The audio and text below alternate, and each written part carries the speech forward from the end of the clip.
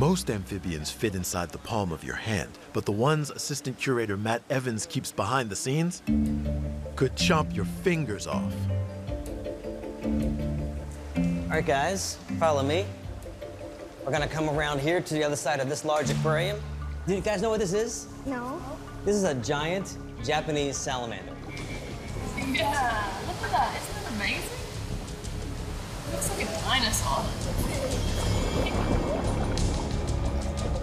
How big do you think they get? Have any guesses? 8 feet? 8 feet? That's not bad. These guys can get to be about 5 feet long. Oh. And they can weigh close to 60 pounds.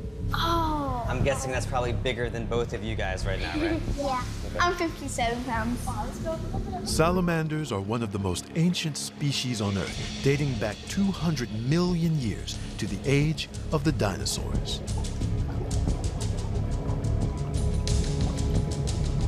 Their ability to adapt has helped them survive 3 mass extinctions. So these guys are really neat. They actually breathe through their skin. All this extra layers of skin on their legs and kind of along their body help absorb, help pull oxygen out of the water to help them breathe. Their eyes are small because they don't rely on them for hunting.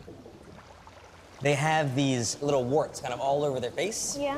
And they run all along the side of their body. Oh, yeah?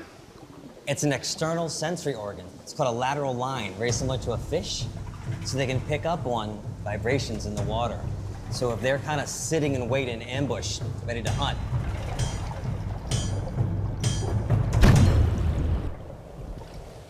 How sharp are the teeth? Well, right here, I have a giant Japanese salamander skeleton. Oh, it's got 2 rows of teeth.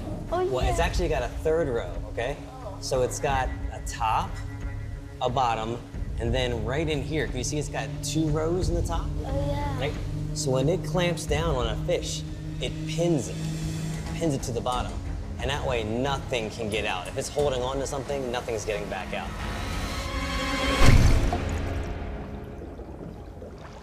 What do they eat? Well, they eat just about anything they can fit into their mouths, but Kyle's gonna feed them right now. So right now, we're gonna offer them some small fish called a smelt. You wanna check that out? Yeah. Remember those bumps we pointed out on her body earlier? She's gonna rely on those to pick up on the movement of the fish.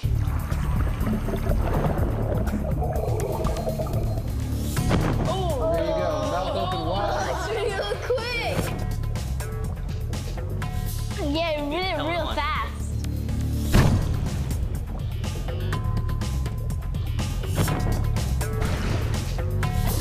That's cool. Look. All right, so do you guys want to help me feed? Yeah. Okay. Moving in front of them. Very good. Go a little closer. There you go. Awesome.